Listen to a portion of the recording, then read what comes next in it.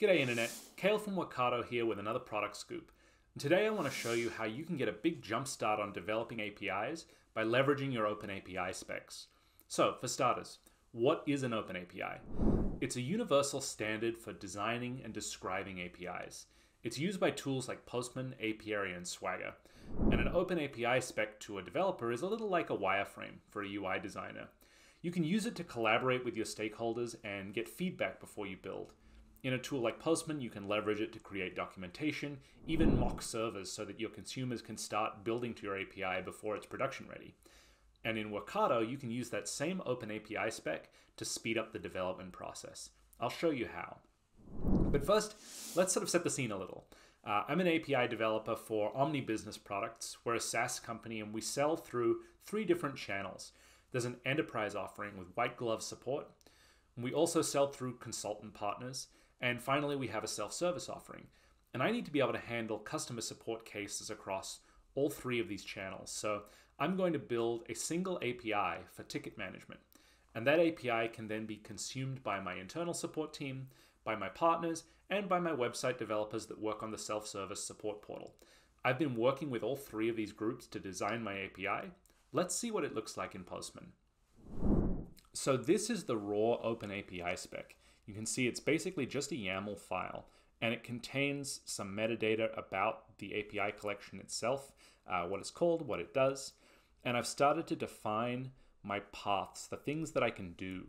I can update an existing support case. I can create a new one. I can also get an existing case by ID, or I can delete a case by ID. And underneath each path, I've defined all the possible responses that I might kick back to a request that I make to this path. And then down the bottom here, I've also defined a schema for a support case itself, the key business object that this API interacts with. So you can see that even with this fairly simple example, there's a lot of detail here about the structure of this API and what it does. So I want to take full advantage of that when it comes time to actually build this. So let's head over to Workato. And I'm going to hop into the API platform page and go over to the API collections tab. I don't have any API collections yet. I'm creating my first one. Now, I can create a collection using existing recipes, but I can also import an OpenAPI spec and get started that way. So I'm just going to drag my YAML file onto the page here. And you'll see that we've pulled out of that spec file the 4 endpoints that my API is going to support. And if I drill into them, I can see that I've pulled out the method, the path, everything that I need here. So I'll click next.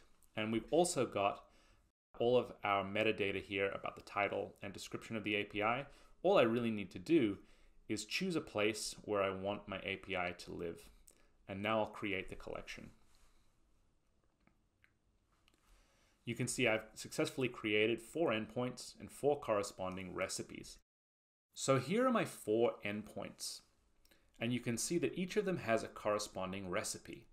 And I can drill into the recipes that we've created. And you'll see here that not only have we created the recipe, but if you look at the trigger, we've actually set up already the required schema for the request and also for the responses. So all I actually need to do to turn this into a working API is create the business logic. So I'll switch into one that I prepared earlier.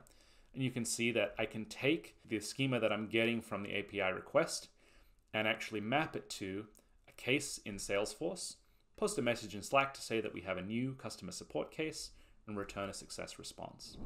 So in just a few minutes, I've gone from a blank slate to a working API with the help of my OpenAPI spec. Thanks for watching, and I'll see you next time.